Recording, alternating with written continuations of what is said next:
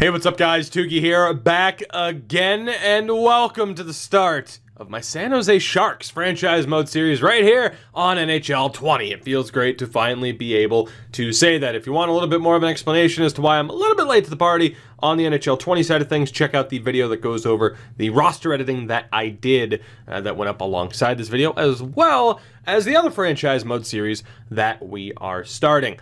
This episode, more of a setup episode. There will be another episode of this up on Sunday, getting back into the alternating days, right? So one day it'll be a Sharks, and then maybe Madden or FIFA, whatever's next to it. Next day, it'll be the other series.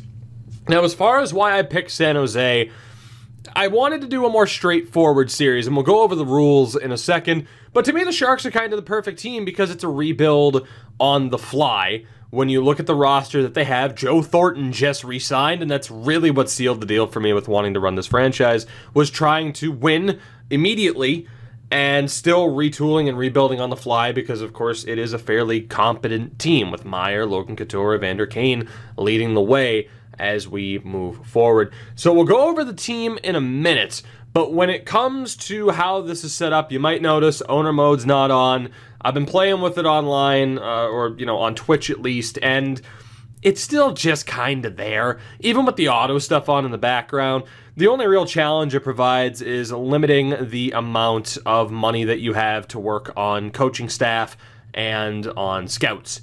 But what I kind of want this series to be is me just kind of playing franchise mode. I mean, I'm going to have your input, of course, on a couple of different things, including something at the end of this episode, but I just kind of want to play. That's the one thing I haven't been able to do yet, is put a lot of time into franchise mode, try to break a couple of things, and just seeing, you know, truly how difficult it is to build a team, a winning team. More importantly, of course, the series counterbalancing. This one's a challenge series because we always have our challenge series. So, owner mode's off. When it comes to a couple of the other different settings, morale is on for the sake of, you know, working with players and having the new coach interactions, which I don't mind, actually. The new player interactions and the coach interactions, I actually don't mind them. I think they're okay. They're going to need a little bit of fine-tuning, but it's better than what we had in NHL 19 with that version of the morale system. Is this where I want to be? I don't know if it is. It is. When it comes to sim engine scoring, I'm going to keep it on medium for now because I've had it on high for the Twitch series that we've been running over the past week, the viewer pick Draft to Glory that we've been running there. And while certainly the scoring's higher, goalie save percentages are a little bit lower than I thought they would be, as in anybody having over a 920 is a rarity, a huge rarity. So I want to see how medium works in terms of the scoring, see what that looks like, and maybe make adjustments from there. I don't know if we'll have to do the kind of like the perfect mix. Like, I wonder if medium with icing and offsides off is a little bit better than the current high setting. We'll figure that out in due time, but that was the big setting that I wanted to let you guys know. Fog of War, of course, is going to be off. I really like Fog of War, but for the sake of a YouTube series, it makes more sense to have it off because, of course, when we make a draft pick, you guys want to know immediately who we have. So I completely get that. Gameplay sliders, the only thing that's really been changed. I think I bumped up the attribute effect slider for the hell of it. We've toned down injuries a little bit, but injuries are going to be on at the start of this. If it gets to be a little bit crazy, we can tune it down a little bit more, and if it's still overly ridiculous, we can just turn them off. That's fine. That's always, I don't want to say a point of contention, but some people like injuries to be on, some people do not. So I think that pretty much covers everything about the setup. Again, unlike the Hurricane series from NHL 19, it's not going to be too rule crazy. That was rule crazy because it was far, far too easy to build a good team. But with the changes that have been made to franchise mode this year, especially when it comes to goaltenders and their trade values, I don't think it'll be as easy. So again, this is pretty much just going to be me playing through this and, you know, kind of setting the tone for the rest of NHL 20. Now, when it comes to this starting Sharks team, again, we're not in that bad of a spot. The top six is solid. Joe Thornton's back.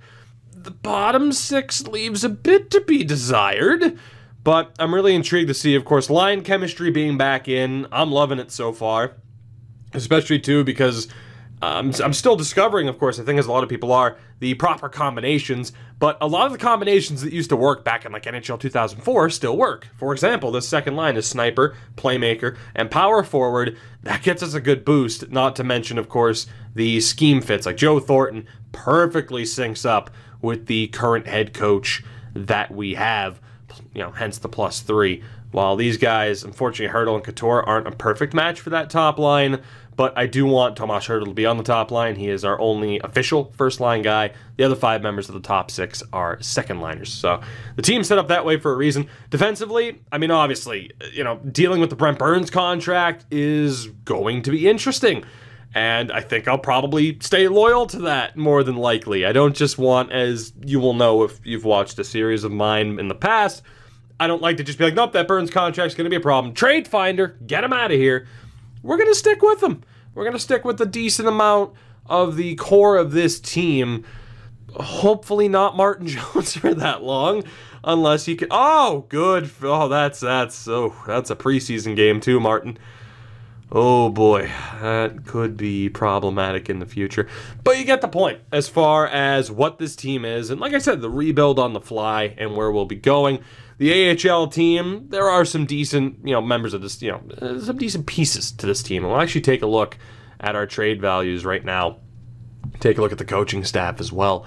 But when it comes to the values, let's start over number 1 draft pick wise. We do not have our own first round pick. That is unfortunate. So obviously the deeper we can make it into the playoffs, the better. In terms of project goaltenders, that is something that we are going to have to work on in the future. But Martin Jones is pretty much the guy for now. Defensively, of course, Karlsson, Burns, and Ryan Merkley, for that matter, with high value.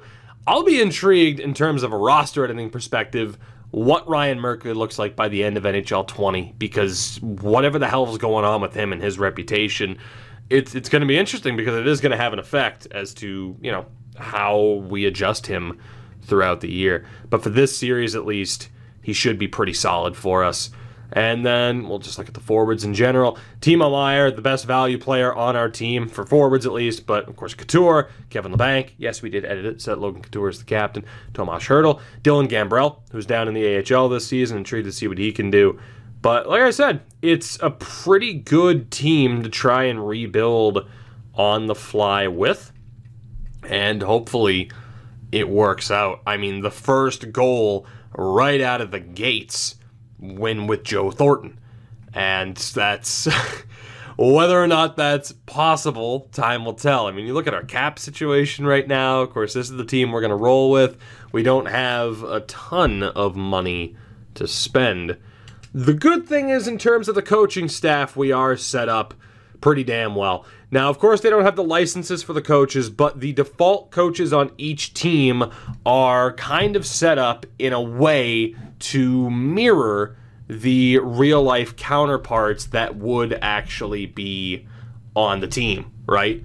So when it comes to Mr. Doan here, Clifford Doan, he is somewhat based off of Peter DeBoer, or at least that's what I've been told. Now, Sharks fans could argue Peter DeBoer would not have that higher ratings, but you get the point. He's at least there, and he is a pretty damn solid coach to start things off. Good team fit at least, plays an offensive style, which is going to benefit us well, with especially the defensemen that we have on this team with Burns and Karlsson leading the way. And in general, I mean, LaHoo, not bad. Hoyle's not too bad, as at least a penalty kill, when in fairness, it's power play. It's a glitch right now. No, okay, it is penalty kill. It's the free agent list. It's messed up. But at the very least, we have a decent coaching staff to start, which I'm pretty damn happy about. Like I said, overall, I'm digging where this team is, what we're looking like, and what this first season will be, because this first season is going to dictate how we move forward. If we're not winning games, then that certainly raises questions as we move closer to the deadline over what this is going to be and how this series is going to go for us. Now, in terms of the draft as well, of course, there are the players, the editing doc covers that as well, but players that would have been added, players that would have been edited to be a little bit better so that they'll actually be impact players in this draft. And that goes through, I believe, the first 3 or 4 years of the draft we have set up right now. So very happy to have had the roster editing done and to be set up. So what I wanted to ask you guys, again, this is not going to be the longest episode. I want this to be just kind of the setup episode, what you guys can expect. You can give your feedback to me on what you think you should do, what you want to see from this series, how we should approach certain things, especially this first season. But I do have one thing to ask you. We heard a few weeks ago, or actually, really, I think it was last week, the Sharks told Patrick Marleau, hey, we want to go with some of our younger guys. And then they signed Joe Thornton. So I just want to know, do we keep the team the same? Because I don't like rating the free agent list at the beginning, right? But I just want to know, do we sign Patrick Marleau? Do we bring him back? And do we go for it all this year with Thornton and Marleau on the team? I feel like it's the right thing to do, although it is showing us right now with 51 contracts, so maybe we ditch somebody.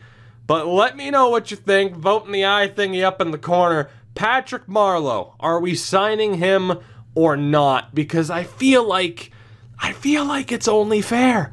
Like I said, that really caught me off guard last week, or the other day, really, when it's like, no, we're not going to bring back Patrick Marleau. We want to focus on the youth. And then they signed Joe Thornton.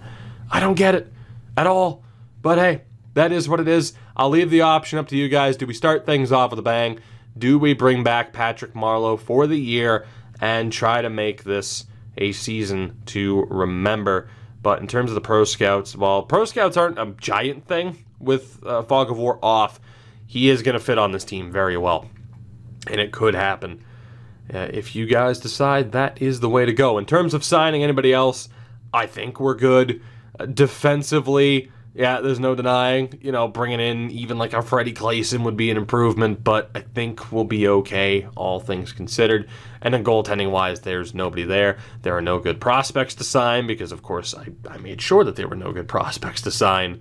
Aside from like a medium 9, but there's nobody there. So I wanted to leave that question up to you guys. Let me know what you think, of course, of the series in general. And yeah, I'm excited to see what goes down. Will Patrick Marleau be a San Jose Shark? Will we be able to be cup contenders through the first few seasons? We are going to find out very, very soon. If you're hyped for this series, if you enjoyed the setup episode, you know the deal. Support the channel. Leave a like. Subscribe if you haven't already. Would you? Damn. And I will see you guys in the next one. The NHL 20 hype is real. It's finally here. But will Patrick Marleau be a Shark?